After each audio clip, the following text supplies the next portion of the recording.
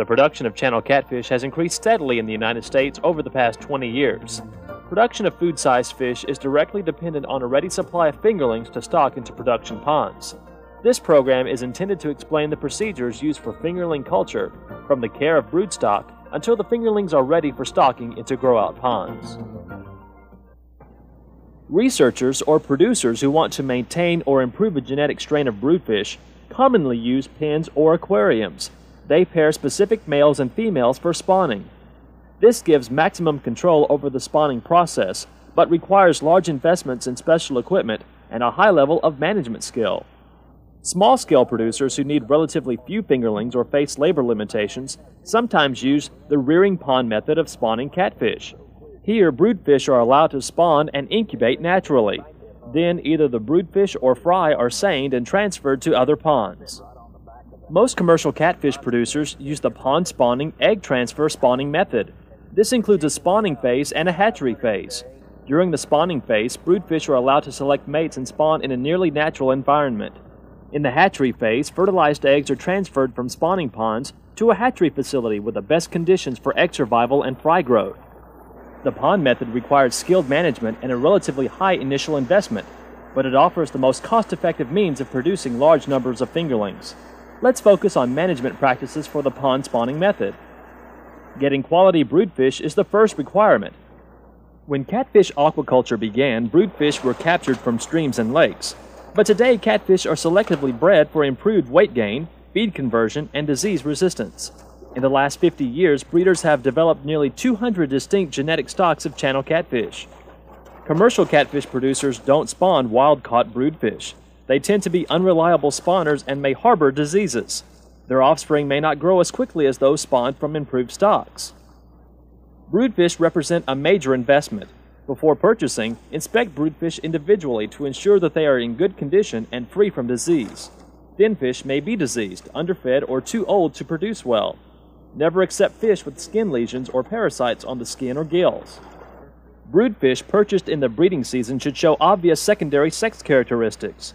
Males usually have a larger, more heavily muscled head, thicker lips, and darker body pigmentation than females. Females have a smaller head and mouth. When viewed from above, the male's body is somewhat tadpole-shaped. Females should have a full, rounded abdomen that extends back to the genital opening, which should be swollen and pink or reddish in color. Outside the spawning season, examine the genitals to make final sex determinations. Turn the fish belly side up. You will see two openings. The one closest to the head is the anus. The opening nearest the tail is the genital opening. The male's genital opening is round and looks like a small raised nipple. The female's genital opening is oval in shape and lies nearly flat against the body. It has two openings separated by a flap of skin. Eggs are laid from the front opening, which looks like a slit or a groove. Broodfish size is also important. Channel catfish may be sexually mature by the time they reach 1 pound, but most producers prefer broodfish between 2 and 10 pounds.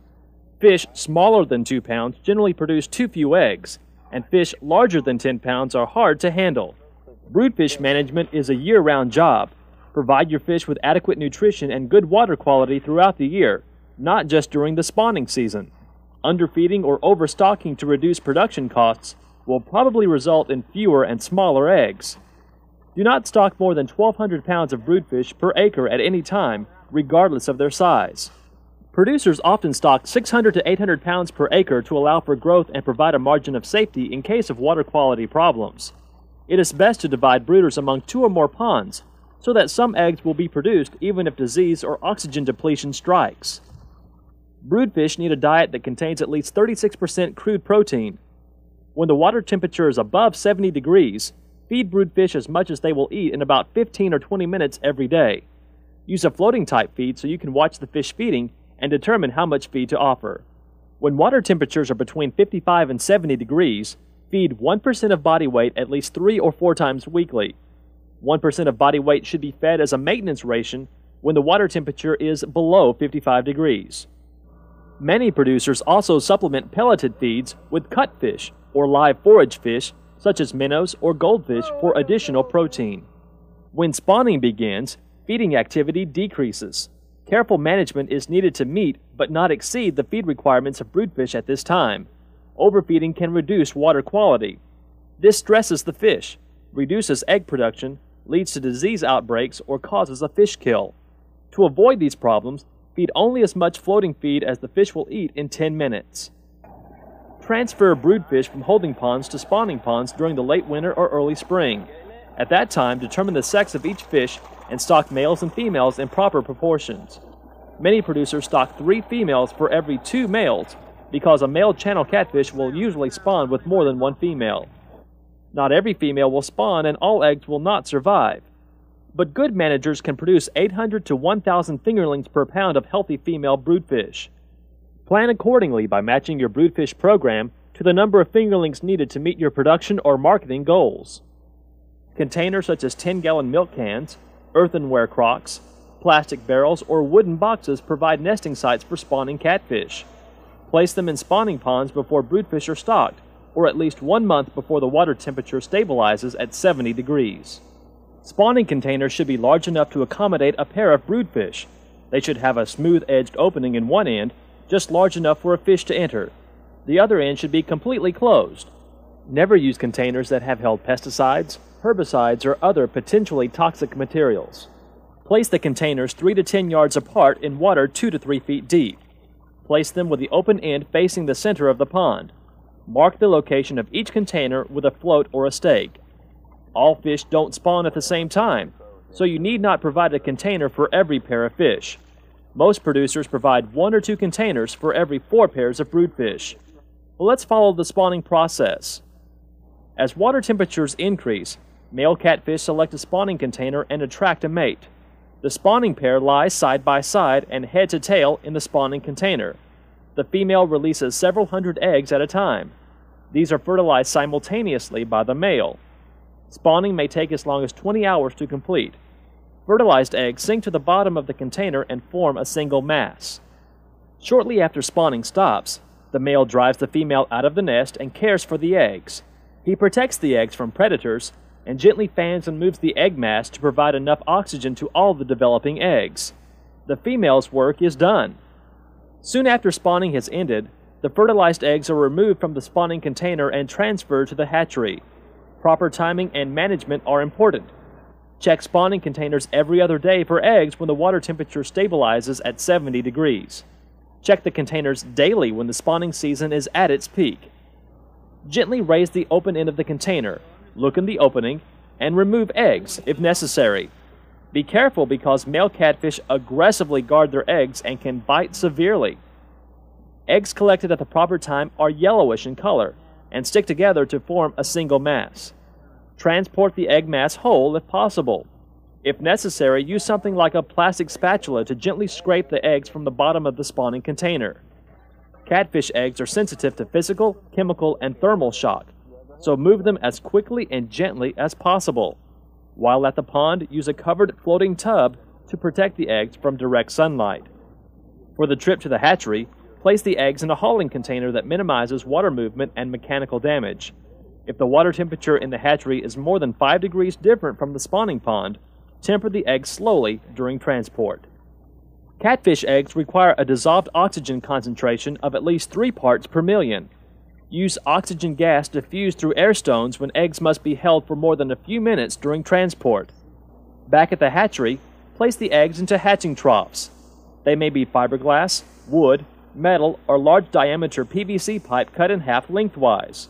A good size for hatching troughs is about 8 feet long, 18 to 24 inches wide, and 10 to 12 inches deep. An internal standpipe keeps the water at a depth of about 8 inches. Adequate oxygen concentration is also essential. Many producers use paddle wheel aerators powered by an electric motor to stir the water and provide uniform oxygen distribution. The paddle should turn 15 to 30 times per minute to give adequate mixing action. Many producers use large air stones instead of paddle wheels. Air stones aerate the water more effectively than paddle wheels, and may be placed below the baskets to provide more thorough mixing of the water around the egg masses. A continuous water flow of 2 1/2 to 5 gallons per minute is essential. Well water is preferred. It contains no predatory fish and less organic waste than most surface water sources. However, check your well water prior to hatchery construction to ensure that it meets recommended standards. Place collected egg masses directly into baskets made of 1/4 inch mesh hardware cloth. Basket should fit the dimensions of the hatching trough and provide enough room for a single egg mass per compartment. The number of baskets and hatching troughs needed will depend on their dimensions, as well as on the number of broodfish you spawn, so plan ahead. Maintain water temperature in the hatchery as near 80 degrees as possible, and within the range from 78 to 82 degrees. More deformed fry are produced at higher temperatures, and fungal diseases are more common at lower temperatures. Within the desired temperature range, eggs hatch in about 8 days. As incubation proceeds, the egg mass will turn from bright yellow to pink and then reddish brown. By day 6, the eyes of the developing fish can be seen as the embryo spins within the egg. As the fry hatch, they drop through the mesh baskets and cluster at the bottom of the hatching trough. Fry in this stage are called sac fry. They are nourished by a yolk sac attached to their bodies and do not eat. Most producers move sac fry from the hatching trough to a separate holding trough 48 hours after they hatch. Gently siphon the fry from the bottom of the hatching trough into a bucket. The holding trough must contain water of identical quality as that in the hatching troughs. Sac fry remain at the bottom of the trough until the yolk sac is absorbed, about 3 days at the optimum water temperature of 80 degrees. Then they're called swim-up fry, because they swim to the surface and begin searching for food. Healthy swim-up fry are black in color and congregate in schools that actively search for food. When the first swim-up fry begin feeding, hatchery management becomes a 24-hour-a-day job. Careful monitoring is needed so that feeding can begin when the fry begins searching for food. Feed fry a diet that contains 40 to 50% protein 8 to 10 times per day, or about every 2 or 3 hours. Floating or sinking meal ground feeds may be fed around the edges of the tank. You can also attach small dough balls of feed to the sides of the tanks at the water surface. Siphon wasted feed and feces from the tanks daily to prevent the buildup of organic wastes. Fry are held in rearing tanks for 14 to 28 days. When they are between 3/4 inch and 1 inch in length, transfer them to nursery ponds. Fry stocked at high densities grow more slowly than those stocked at lower rates. The best stocking density for your operation depends on the size of fingerlings you need. Stock 150,000 fry per surface acre of water if 2-inch fingerlings are your goal at the end of 120 days. If you need 8-inch fingerlings, stock no more than 20,000 fry per acre. Producers of food-sized catfish generally want to stock 6 to 8-inch fingerlings in their grow-out ponds. They stock about 30,000 fry per acre. Whatever your ideal stocking density, you'll need an accurate estimate of the number of fry being stocked into nursery ponds.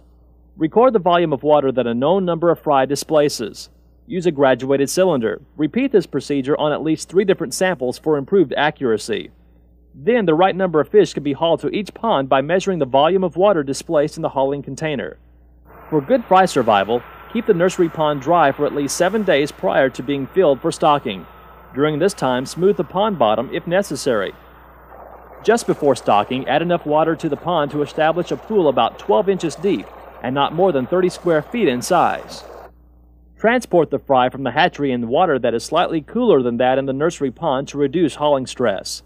Stock the fry at night or early in the morning when the water is cool. Even small changes in temperature, pH, and dissolved oxygen can be lethal to fish of this size. Temper them by slowly adding water from the pond to the hauling container. Temperature should not change more than 1 degree per 10 minutes and pH should not change more than 1 unit per hour. Feed newly stocked fry as much as they will eat 3 or 4 times daily. It is better to slightly overfeed at this stage to ensure fast, uniform growth of fry. But make sure that the feed is being consumed and not sinking to the pond bottom. That can cause water quality problems. Watch carefully because feeding fry are difficult to see. Slowly add water to fill the pond.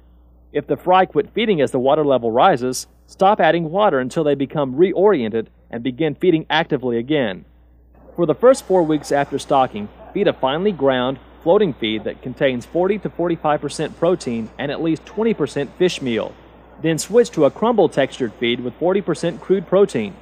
Gradually, train fry to accept a 3/16 diameter pellet. Plan on a transition period of 3 days to 1 week when changing feed types. To ensure a smooth transition, steadily increase the amount of the new feed type being mixed with the old until the switch is complete. Regardless of feed texture, always feed fry a floating feed that contains at least 36% crude protein. Some producers fertilize fry nursery ponds to increase production of zooplankton. Zooplankton are microscopic animals that provide an important source of supplementary food for growing fry.